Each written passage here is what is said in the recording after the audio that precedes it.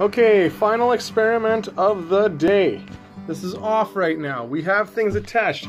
What we are doing is we are going to try out the washers. Now, I don't actually have the smaller rubber washers that should be on there. I mean, just look at the bubbles on what little surface area there is. We've got most of these washers covered right up. Alright, we're going to give it a few minutes and come back. Alright, so we're going to add sodium bicarbonate.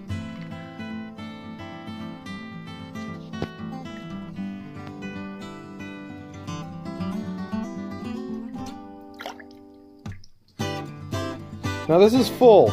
This is 12 liters of water. I just added about a tablespoon and tablespoon and a half. I'm gonna make it mix. It's the sodium bicarbonate along with the electrolysis. But we can see we're starting to produce more bubbles now that things have settled down, and who'd have thunk? Alright, so what are we seeing here? We are seeing some whiting going on the positive. We are seeing some blackening going on the negatives.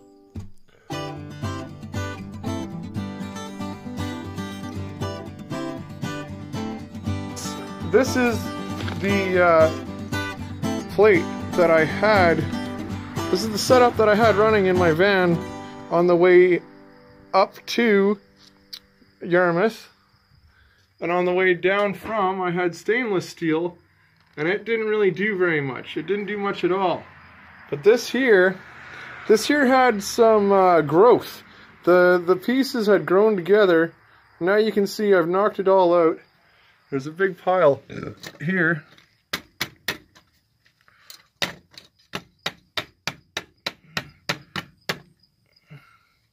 Alright, so we knocked a bunch of that crap out.